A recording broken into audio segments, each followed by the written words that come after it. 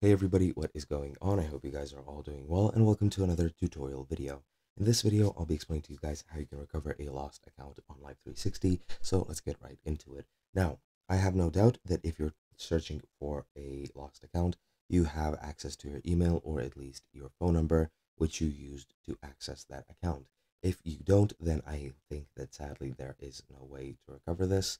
You need at least the email or at least the phone number, and if you have none of those, then sadly your account is pretty much lost forever. Now, if you have any of those, what you need to do is log into the app, and on the login screen, select the forgot password option. Then once you select that, you need to tap continue, and you'll have a reset link sent to you by either SMS, text, or email.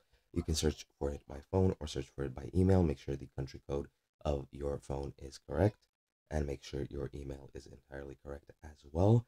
And then once you input that, go to either your SMS or your email. And once you're there, you can click the link to reset it. You'll get a reset prompt and you can enter in a new password, which must meet the requirements of at least 8 characters, one letter, one number, one special character, no spaces and no emojis. And then you can enter your account again. That is pretty much it. I hope you guys enjoyed. If you have any other questions, please check out Life360, the official support page for this. And yeah, I hope you guys enjoyed. I'll see you in another video.